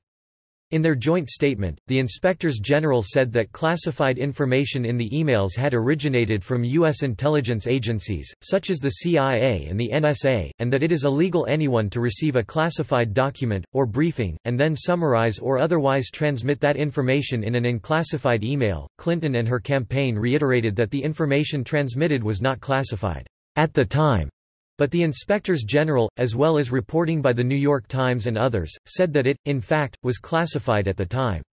Information is considered classified if its disclosure would likely harm national security, and government procedures and protocols require that such information be sent or stored only on government computer networks with government safeguards. An FBI probe was initiated regarding how classified information was handled on the Clinton server. During the summer and fall of 2016, the probe was twice concluded with a recommendation of no charges, a recommendation that was followed by the Justice Department, but according to Clinton herself, the emails matter and the way in which it would not go away contributed to her electoral defeat.